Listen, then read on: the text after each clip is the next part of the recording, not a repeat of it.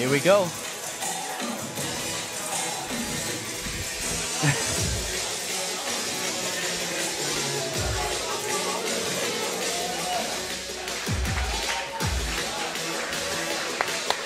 Here we go, Aleksander Keca fighting Chandler Chapman.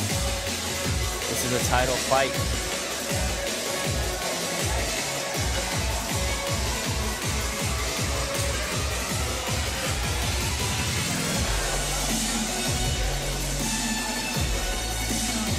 Yeah, like you were saying, Ryan, Chandler Chapman, you got to watch him in North Platte. How, he's a very lax fighter when he's in the cage. How's that? Do you think he's, this is a whole different ball game. This is a title fight. Do you think he's going to, have that same lax style, knowing, or do you think he's going to be a little bit more, a little different, knowing it's a title fight? I think it's going to be different because of the level of opponent he's fighting. Now that I'm watching these guys walk out, we've actually faced a training partner of Aleksander Keca with one of my athletes, and we actually lost that one. And my athlete is #1 flyweight in the Midwest. So he's a stud athlete, and yeah, they come from a great camp, stud strikers, and Chapman has got his hands full with this one. For sure. What you're saying is going to be an exciting fight. Exactly. Let's go, man. Let's go. We're excited. I hope you guys are excited at home. Here we go. We've got Chandler Chapman coming up next. Oh, man. This is the people's champ right here. How can you not like this guy? How can you not like this guy? He's always got a smile on his face. And like I said, I don't think he's always fought elsewhere, correct? Correct. It's tough, man, in your hometown, but I think he relishes these pressure situations, and he looks like the type of athlete that will. And so, oh yeah, I'm just really speaking of Chandler, this is like you said, this is his home. This is his home gym. Yeah. He coaches here. He sees people from he sees people that are brand spanking new to people that that train all the fighters. So this is going to be a interesting fight. This is not a new place for him. He's here every single day, multiple hours a day. So we'll see. And that's what it's about. Living the lifestyle. If you want to be a fighter, you gotta work it, you gotta live it, you gotta love it. Exactly. And this man does.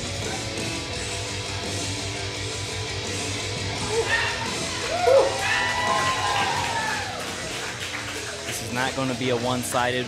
This is not going to be a one-sided title fight, guys. Ladies and gentlemen, welcome for our co-main event of the evening. This fight is a welterweight championship bout. We have in the cage right now, according to Tapology, the 6th ranked fighter in Illinois versus the 6th ranked fighter in the state of Nevada. This is Chandler Chapman's first fight in the state of Indiana, first fight in the Midwest rankings, taking on a high-level opponent in Aleksander Keca. Let's go right there in the red corner, fighting out of Team Top Notch, Aleksander Keca.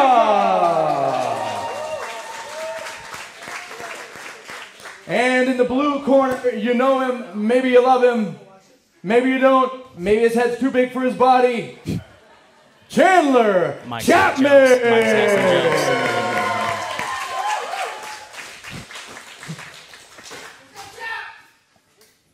Here we go, guys. Here we go. This is what we've been waiting for.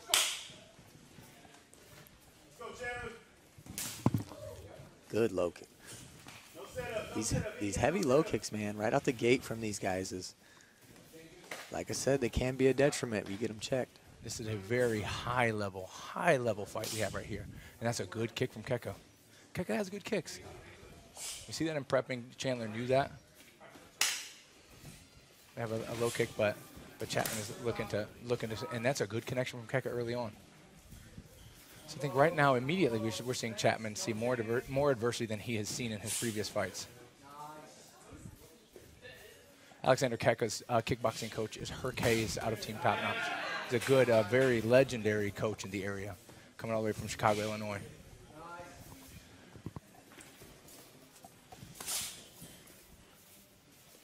fast, and you can feel it in the room.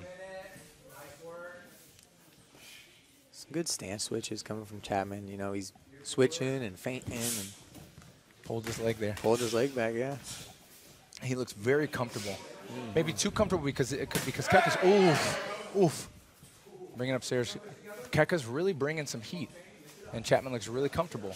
I don't know if Chapman's been in there with somebody who can really do it the way that Keca does. Keca has 2 titles in other organizations, a lightweight title and a welterweight title. So he's been in the championship fights. Some trades there. Big punch. Good, Keca move forward. Touch Chapman in the body. Now we have a shot on the wrestling. How is Keca responding? Responding well, getting the leg to the outside. 1:20 left in this round. Good drive, Keca defends.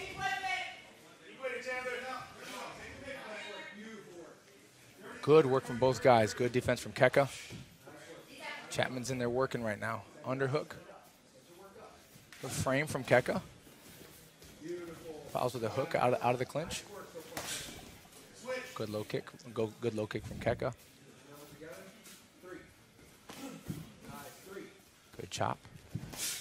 Both guys. This is we're getting to watch guys who both can be pros at this point. 2 composed guys in there fighting. High level.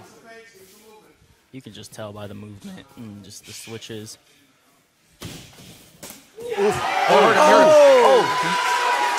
Wow, hurt him there, hurt him bad, hurt him bad. Hurt him there. There's going to be 20 seconds left. So this is a place where Chapman is going to be looking for a finish. He knows he has him hurt. It was the body or was it the head? Was it the body or was it the head? It's a good question. Now I think Keca, too fast. I think the knee might have came through and clipped the head. It almost. Oh, looked you like. think so? Couldn't tell. I don't know. Bottom of the foot hit him in the jaw. Bottom of the foot hit him in the jaw. We see an uppercut by Keca at the end and some good movement. Wow, what a round. First round. So I want to see that review. He said the bottom of the foot hit him in the jaw. Let's see that shot. It was a head kick. So let's look at the replay.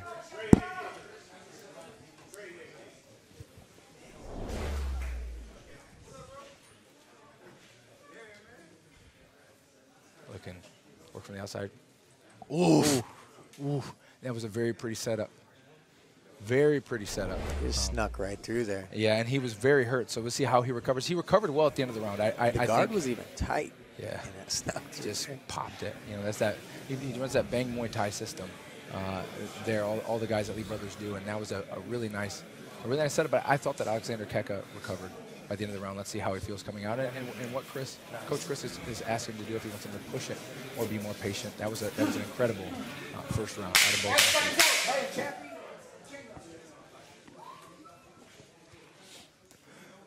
Wow. Hercase makes his way out of the cage, and these boys are stepping in for round 2. Man, elite athletes. Oh, absolutely. Both of these guys. These guys are going to fight at a high level. If they stick with it and pursue it, then both of these guys are going to fight at a very high level. Obviously, a catch of the leg, and then Chapman bails out. Maybe in a previous fight you would have seen a lift there, right? But you see some respect gained from Chapman. He knows even if he has a leg that Keca can do damage. Wow. Dynamic kicks coming from Chapman. Oof. Big shot. And the hands are fast from Chapman. Ooh. Oh, and he catches him with a counter. Right, so Luke Chapman stays right there. Wow. Keca's coming forward. Good. Now we're in the wrestling. Keca's forcing the wrestling exchange. So how does Chapman do with somebody forcing the wrestling exchange with him? Good takedown from Keca. And this is something we haven't seen from Chapman, is when somebody takes him down in a cage. He hasn't fought somebody who has the ability to do that yet. And so his coach is calling for a stand-up. Sometimes you have a risk when you do stand-up, is exposing your neck. And so now we have a turtle position from Chapman, with Keca looking to take the back. He's not quite on the back yet, not quite on the back. We're going to see the jiu-jitsu from Keca. How's the play up there? Both blue belts, both high level. And now this is a situation where Keca has that hip covered. He's looking to get that other hip in. And I can't see what the hands of Chapman are doing, but both hooks are in. And he is getting flattened out now. Looking to posture up. The head comes out. Sort of like, as you think in wrestling, is that more like a spladle position, but he's getting rocked high. He wants a guillotine. Now, he has won by guillotine in several other fights. So Keca does have a good guillotine. Chapman exits. It's kind of just no respect for Chapman anymore. Just kind of marching him down. Yep, absolutely. Sorry, that's what he's going to go do. Oof, oof. There's a minute. Oof. Good kick, though. Ooh, ooh, that big kick. And you see, That's Chandler's going back to the body. elbow. Yeah. Oh, oh. And Chapman saw the first adversity he's seen in a fight. Now he's going back, but now we're seeing Keca can wrestle. And that's going to be a difference, an adjustment for Chapman if he can get, oh, looking for the triangle. He's in a good position. He has those long legs. He has the length advantage in this situation. But like I said, both guys blue belts. The guard's a little bit open, but he has his grips, his nice grips up top. So he's coming around for the armbar, really wants that armbar. Keca, interesting fact, Keca has 4 wins by submission, he has 3 losses by submission. So a little live by the sword, die by the sword for Keca. We have an armbar, it looks tight, it looks tight. Oh. Based on, it looks tight, this might be it. He's got an okay defense, but it looks like it's right there. It's right there, maybe, he's not, the elbow's not low, we got 10 seconds. 10 seconds, Chapman really working to extend that arm. He wants to believe in jiu-jitsu, it looks like Keca's gonna be safe. Okay. There it is. Interesting second round. What do you guys think? Well, good work. Good work from both. I would say 2 takedowns for Keca. You would have to give the advantage to Keca. We'll just take a look at the replay right now. Good.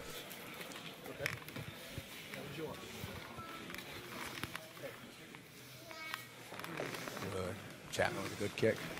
Keca kind of missing there to the outside. A lot of kicking in here. And there's the finish of the takedown. And that was, I think that's a detail that's surprising to Chapman. I think that he expected to be on the offense when it came to the wrestling. You see him accepting the jiu-jitsu, coming really close to that armbar. In terms of judges usually, Ryan, you would say judges usually prefer the wrestling. Takedown's going to score higher than the threatened armbar. Yeah, definitely. Unless, you know, it's a situation where somebody gets rocked and then it's a close finish, you know, but yeah, they definitely score wrestling higher. You'd say we're 1-to-1 going into this one. I think so, yeah. 1-to-1. The person who wins this round wins the Art of Scrap welterweight title. Yes, sir. Here we go. Exciting fight. This is a contender's fight. There might not be a better welterweight fight in the country that we can watch for amateurs. Oof. Oof. Oh. Some things there. And Chapman looks fresh. No, he's still We got hurt.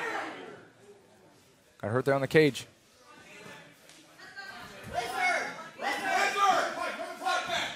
Oh, Switch. good sit out. Oh. I said now the chest position of Keca has him high, so he's not in danger. Even though the head's under there, he's not in danger right now. Now he's looking to be the higher guy in the exchange. That's always going to favor. That's going to favor Keca. Yeah.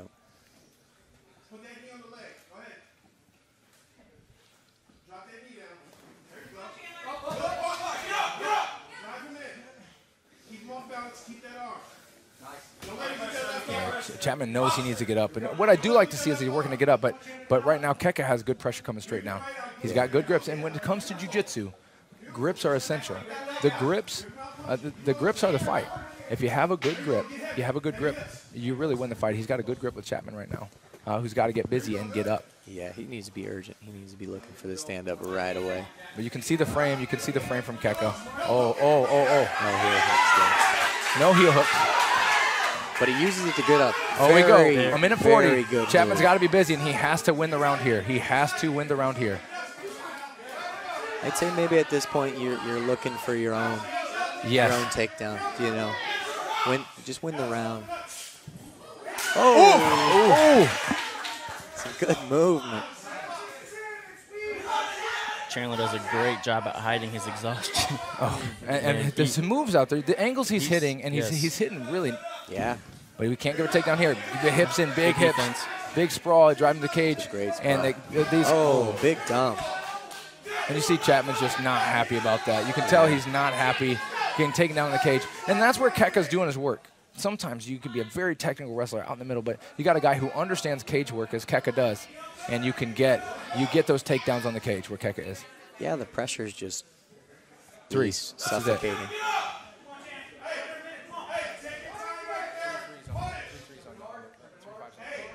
And we digging for the choke, We're down 35 seconds. Chapman defending with a mount now staying on the back for Keca. And this is a situation. Keca's in a good position ahead right now. Digging for that choke with 20 seconds left. Good. We have 15 seconds. He's trying to clear his base. And Chandler hasn't stopped. He's just trying to get his base back.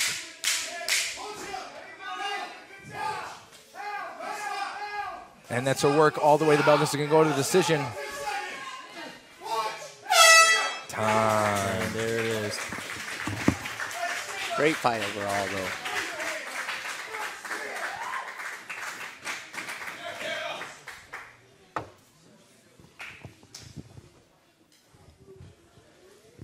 Man, you guys asked for a title fight. I don't think it gets better than got that. it. Man, you guys got that title fight. Well, what a fight. What a fight. Aleksander Keca showed up. Very experienced. You can see it in the cage. The experience in the fighters. You know, we all knew Chapman was going to be here and bring the fight and be awesome like he is, but using the cage to his advantage. We did not expect that from Aleksander Keca.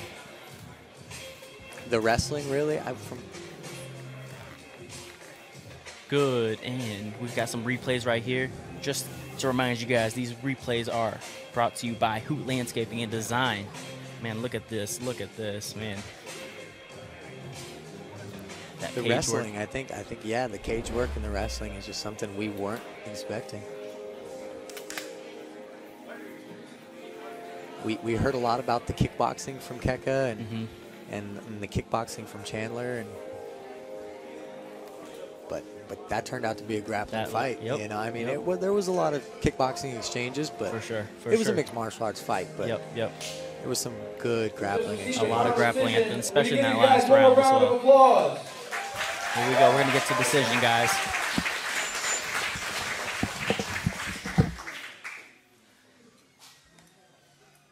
In tonight's co-main event, the welterweight championship bout, we have a split decision. Judges score the bout 29-28, Keca. 29-28, Chapman. And 29-28 for the winner by split decision, Aleksander Keca. There it is, guys. Aleksander Keca takes the belt.